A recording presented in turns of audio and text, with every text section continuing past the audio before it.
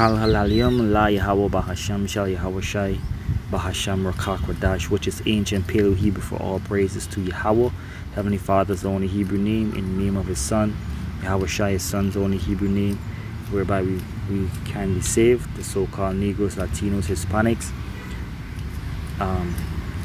natives, Amerindians, and confusion of faces, like the heathens, the so-called white race, the so-called Arabs, etc. Alright? In the Holy Spirit, the Rakak Radash, was the wisdom and understanding that Yahweh has given to his people yet again through the apostles and elders of Great and Stone, whereby we give double honors because they rule and teach well. Alright? I want to go into this lesson, and Lord willing, know this lesson is edifying, and to what Yahweh Shai for putting your spirit on me to do this lesson. A lesson called Two Manner of People. Right, so I'm going to read these precepts and then show a video of the two manner of people Yahweh Shai created.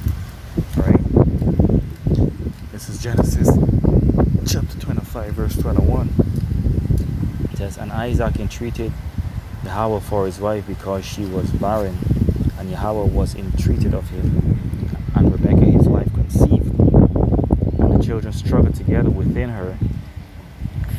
And she said, if it be so, why am I thus? And she went to inquire of Yahweh. And Yahweh said unto her, two nations are in thy womb, and two manner of people shall be separated out of thy bowels.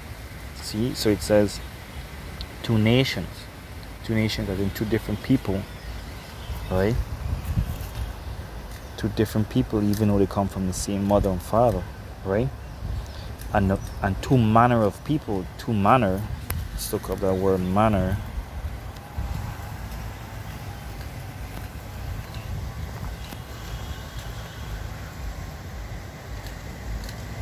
Turn this out just in case. Manner, right? It says mode of action, way of performing or doing something. Characteristic, mode of acting or behaving, bearing, right? It says one customary method of acting, habit. Good. One customary method of acting, habit. All right.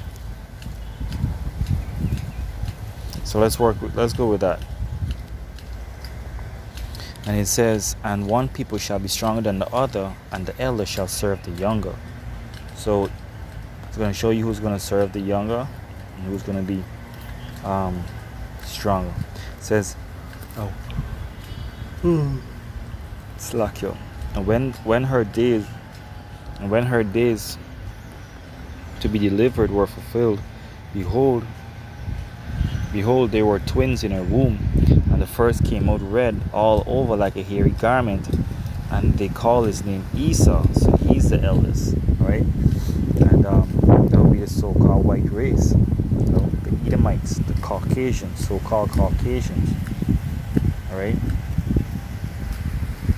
It says, and after that came his brother out, and his hand took the heel on Esau, and his name was called Jacob, and Isaac was 80 years old, and she bare him. Yeah, when he came out that way, that wasn't customary. That wasn't a common thing for a baby to come out red all over like a hairy garment. He was red all over because he looked dead. His blood was pressed against his skin, what you would call, according to Esau, translucent skin.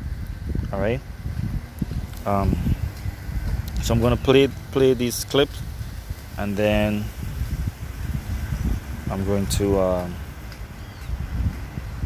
go through some precepts, Father willing. All right. So this is a brother from our camp, Yoramia. And I asked him permission to do a lesson with this video. Because the Spirit got on me as soon as I saw the video. I'll play with Esau. All right. So this is Jacob. This is the manner, right? Yeah. No.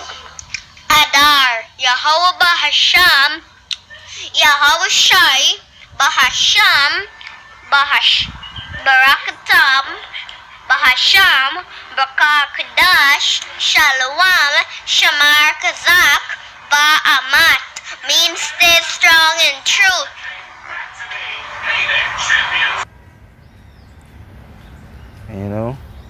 All praise to Yahweh Hashem Yahushai.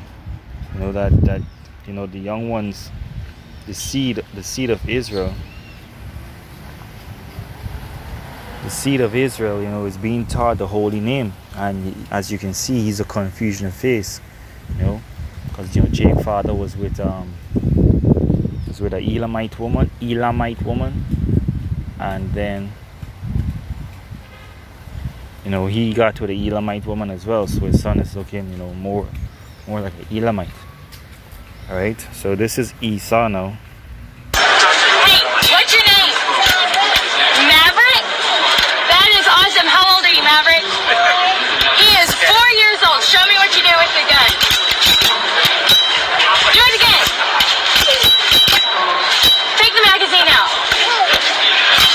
Oh, can you put it back in?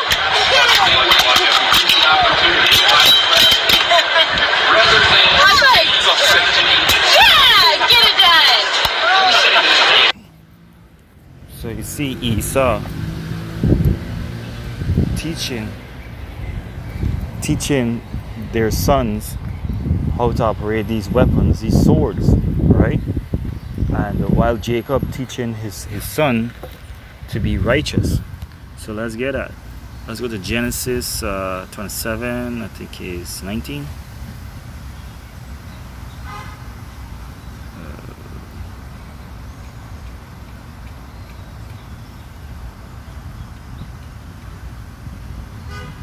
Genesis, let's see, bear with me, Bakusha.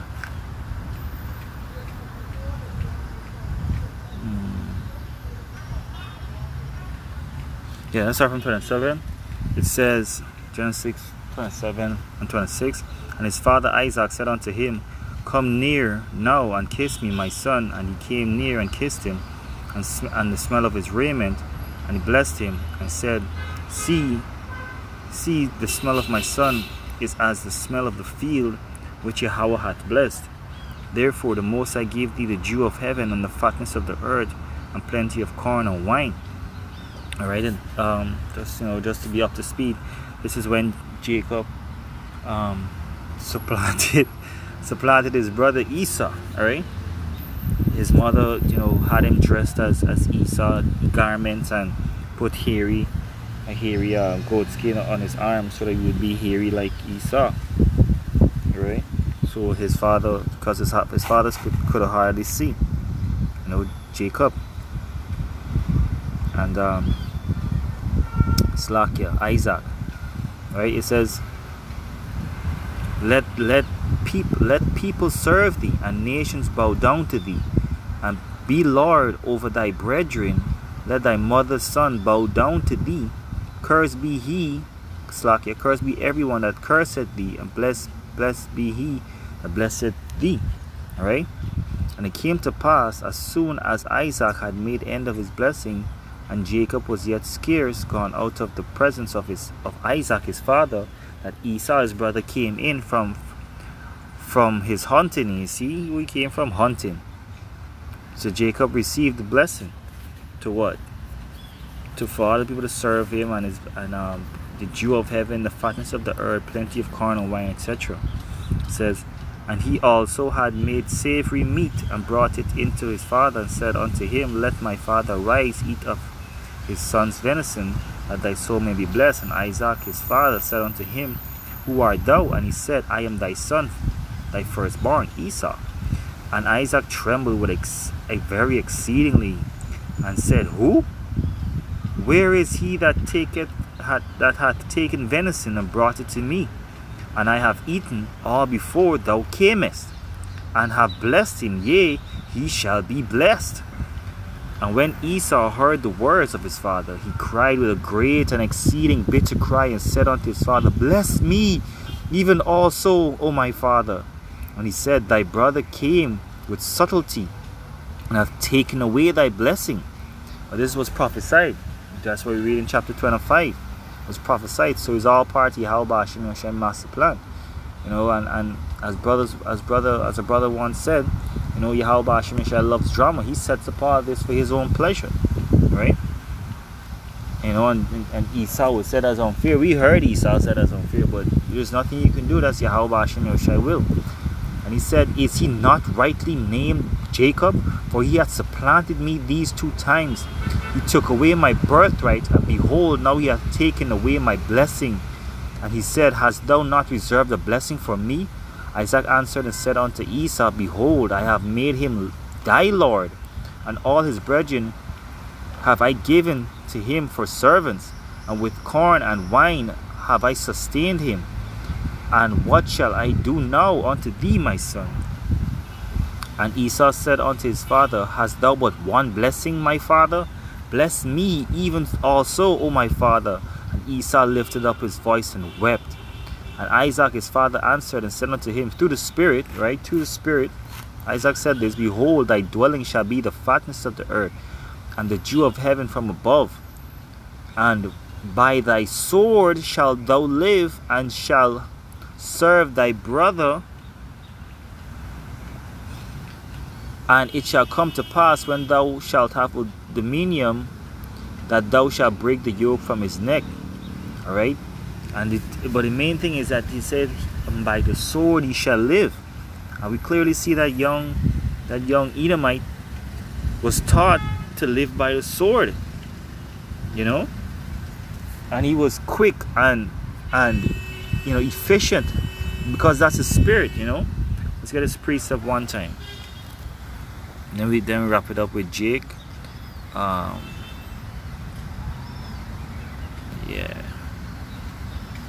This is Psalms 58 and verse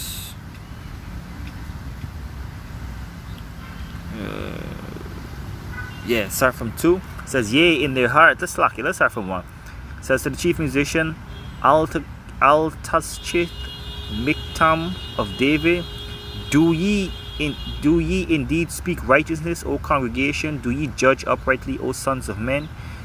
Yea, in heart ye work wickedness, ye weigh the violence of your hands in the earth. And who's doing that? Esau. Esau goes to war for no reason at all, right? Because that's his blessing. The wicked are estranged from the womb. They go astray as soon as they be born, speaking lies. All right. So he estranged from the womb. All right. As in, he go against the will of Yahweh Hashem Yahushai. Says their poison is like the poison of a serpent. They are like the deaf adder that stoppeth her ear. Says which will not hearken to the voice of charmers, charming never so wisely. All right. So we're the charmers trying to tell Esau that, yo, you're going down and so forth, but he really thinks he's gonna win. All right. And they're teaching the young ones. All right. Just so you know, I'm not going off topic, but just to expound on the precept at hand. But the main point is that they're estranged from the womb. But I'm just going down, you know, for edification. It says, break their teeth. And what's their teeth? Their military force, O Most High. In their mouth, break out their teeth of the young lions, O Yahweh. All right. Let them melt away as waters which run continually. When he bendeth his bow to shoot his arrow, let them be as cut in pieces. And what's their bow? The gun. The gun, all right. And let's get this in Genesis, pertaining to Israel. This is Genesis 18:18. Seeing that Abraham shall surely become a great and mighty nation, and all nations of the earth shall be blessed in him. All right. So Esau did get his blessing. Every nation has a blessing, but Israel's portion is rulership from priesthood. That's our portion, you know, as it is written, for I know him that he will command his children and his household after him, and they shall keep the way of Yahweh to do justice and judgment, that Yahweh may bring upon Abraham that which he had spoken of him. All right. And what's that? To make him multiply as the stars of heaven and the sea, and his people shall inherit the land and be righteous and holy, as Yahweh Hashem Yahushai is righteous and holy. All right. Let me get this other one. 2nd Ezra 6. Should I get that? Nah, I don't get that. I got this one.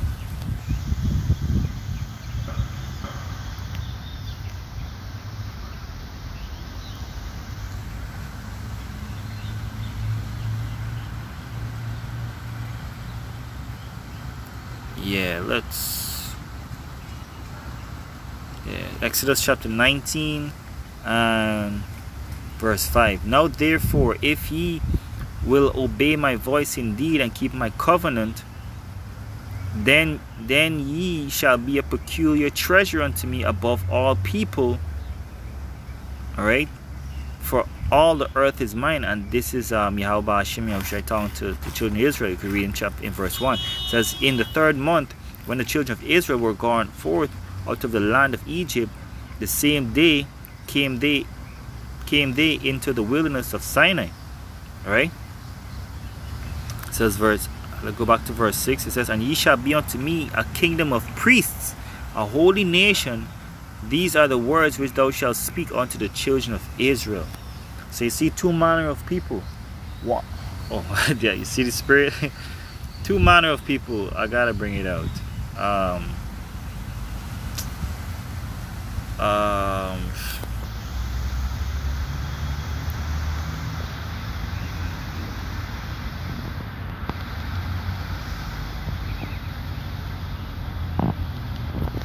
Alright.